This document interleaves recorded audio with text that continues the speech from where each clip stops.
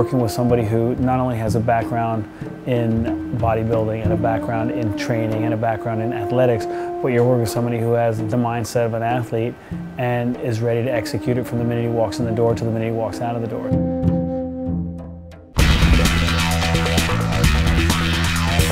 My name is Gunnar Peterson. I'm a personal trainer. I've been in Los Angeles for 22 years, training anybody and everybody. The people that I'm lucky enough to work with work hard. They bring intensity to it. It's not an accident that they're at the top of the food chain. At the end of the day, these people are putting in the hours, they are putting in the work, and they're diligent, and they're relentless, and they're unyielding, and they will not be denied, and that's why they are where they are. This is one of the few things in life that's completely fair, meaning whatever you give it, if you do give it all of that, you will get all that back. I think I have the best job in the world. I like watching people get it. I like watching people catch that same jazz that I caught years ago as a fat kid, realizing, wow, I can change how I look, which changes how I feel, which changes how I carry myself, which changes how others see me, which changes how I see myself, and it all connects. It really does connect. And for me, everything that goes on in here for me helps me do everything outside of here that much better. And I always tell people, if you can take this and the strength, you know, literal and figurative, that you gain in here and let it loose on the outside world, you can do whatever you want.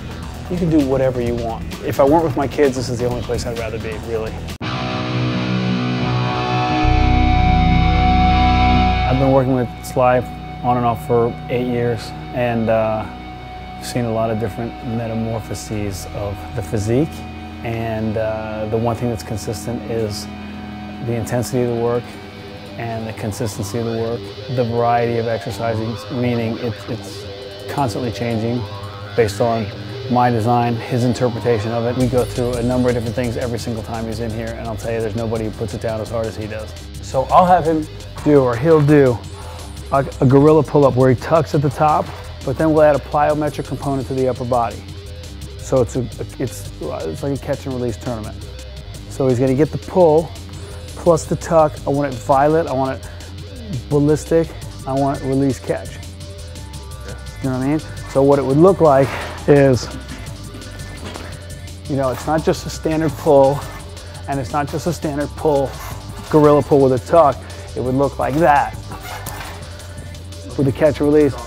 But then I'd have him repeat it. So he'd be going up, up, up. So for your joints, when you're strong enough, when you're comfortable enough with it, that, when you feel what it does for you, you gotta train the movement, you gotta train the joint, and then you gotta train the muscle. You know, Sly's one of the guys who doesn't come in for a movie.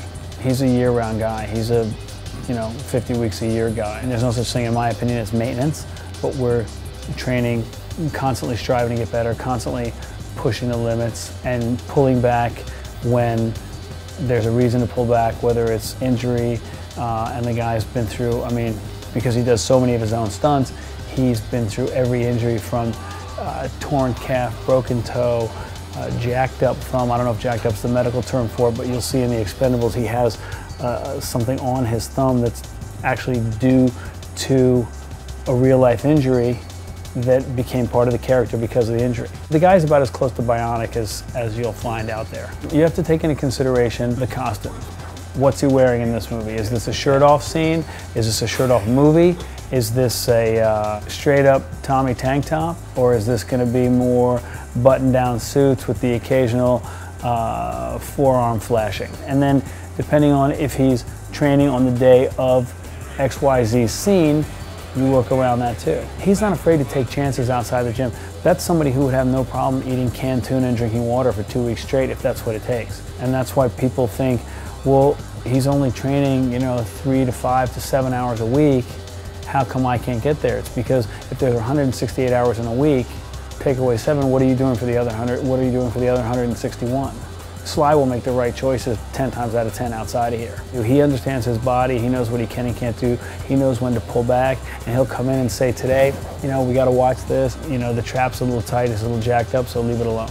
Over the years of our training, the workouts go anywhere from an hour to 2 hours. This is not a guy who comes in, works out, and then goes out and sits in the sun. He writes, He has kids, has a wife, has a family. I've heard this from him and I know it to be true. What keeps him coming back is that he knows without the gym, he wouldn't be where he is. Had he not found a gym, he never would have found his path to cinematic greatness. There's just no way, and he will tell you that. I think the shape you're gonna see Sly in for the Expendables is gonna blow you away. I think he's gonna raise the bar. The fact that he's not 28, he's not 38, he's not even 48, you can put him up there against anybody. And let's not forget that Rocky won the Oscar for Best Picture in 1976. This movie is something that he's passionate about, that, you know, he's all in on this. The people who are in it do represent action, physique, over a number of years.